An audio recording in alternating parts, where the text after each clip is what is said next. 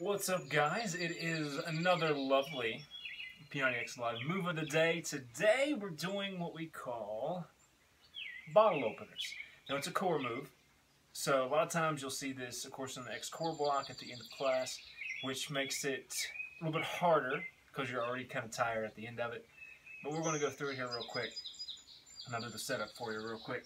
So basically, as you see right here, your hands are underneath your shoulders, your knees are under your hips, but then you just basically raise them up off the ground.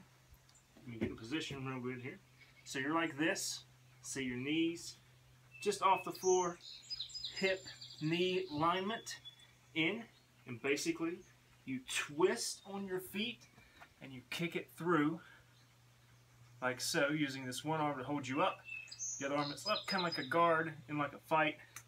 And you bring it back, twist, other side, back down.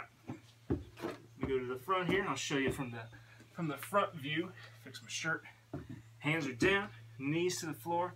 You twist it, kick it, and twist it, kick it other side. Now, modification-wise for this, you can literally. You can stay in this position to come and just bring the knee in and over, knee in and over.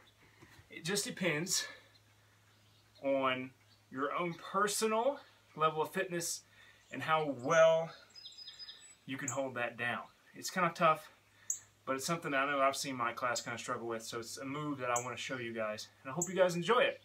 So, super simple videos. Hope you guys like these. Thank you so much for tuning in. I will talk to you guys tomorrow. Bye, guys.